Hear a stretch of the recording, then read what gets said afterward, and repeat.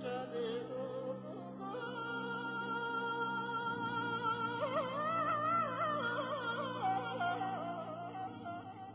we are at Monastery, and we timed our arrival pretty well. As we came in, they were blowing horns on the roof of the monastery.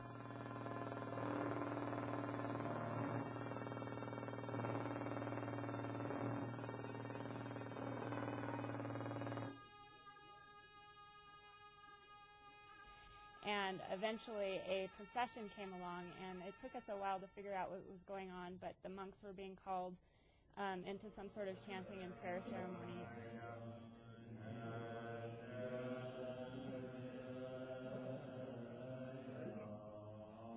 And then there was a more important looking monk, and that shows my relative ignorance about what was going on, but he had a big yellow hat and was seeming to tell some sort of story.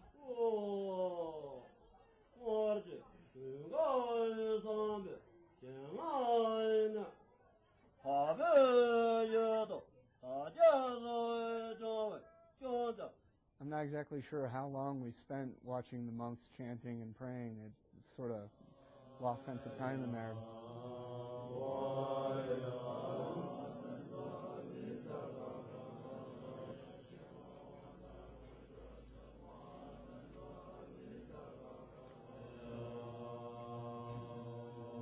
After a while, we left the main room and then finally got to start exploring the actual monastery itself. It's a pretty big place, and the building itself, the main building, is pretty impressive. It's very palatial, and I think I read in the book that it covers actually 3 different styles of architecture, going from Tibetan, Chinese, and even Indian. That comes from, apparently, when this all started, they brought in Chinese and Indian scholars, I guess, to help them interpret and translate all the ancient Buddhist scripts. Some of the other stuff I noticed here, there's a lot more pilgrims than at the other monasteries that we've been at. They're pretty interested in checking out the monastery and looking around at different things. This would be a good example.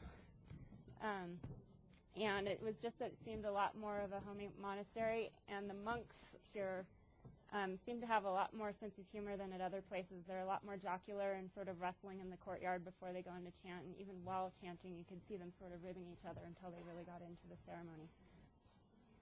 Also, wandering around here, one thing that's really struck me is the statuary.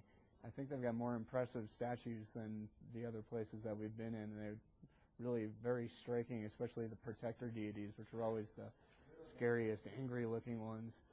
And they're really magnificent here. They're just even scarier and even angrier than the usual. Also, since it's a big building, there's a lot of wall space, and they've got a lot of murals, and they're just as beautiful here as any we've seen anywhere else. And I guess over 1,200 years, you really get to build up quite an impressive collection. They're just as intricate and just as amazing to look at, sort of occasionally difficult to look at because it's such an incredibly different style and such an intricate painting that there's just too much to take in.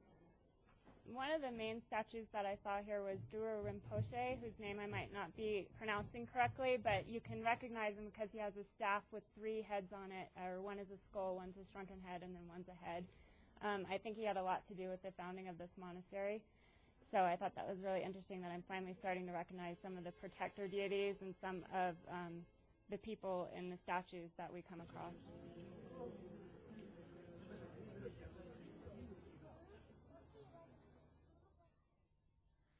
So today we went to Samye Monastery, drove through a desert, horns blowing, monks chanting, banging on the drums. Super surreal, really good stuff. Really enjoyed it, loved it. I'd go back, as long as they're having a ceremony. Good stuff. And then we went out for dinner. Then we went out for Tibetan dance. Some wacky kind of Tibetan dance. MTV meets Ancient Tibet meets whatever karaoke. Crazy costumes. The cowgirl thing, the cowgirl outfit, I don't know exactly how. Red cowboy hats with the disco beat from the 80s really works in the ancient Tibetan traditions, but well, there it was. I'm not going to argue with them. Then we got to go up on stage with all the performers, get our pictures took. We're yak hats. Like the yak hats. Everybody's getting yak hats for Christmas. And then the director invited us into another room to, oh, please come hang out. We'll sip some drinks and discuss, which turned out to be a Gambe fest. Just 1, 2, 3, Gambe! 1, 2, 3, Gambe! And they just kept coming at us. More Gambe. Would have been okay if it wasn't Budweiser. Why'd it have to be Budweisers?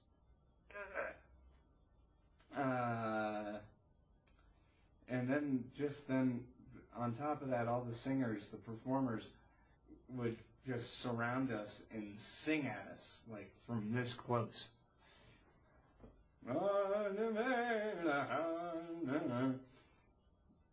Beautiful, beautiful singing, but just totally surreal. Just odd.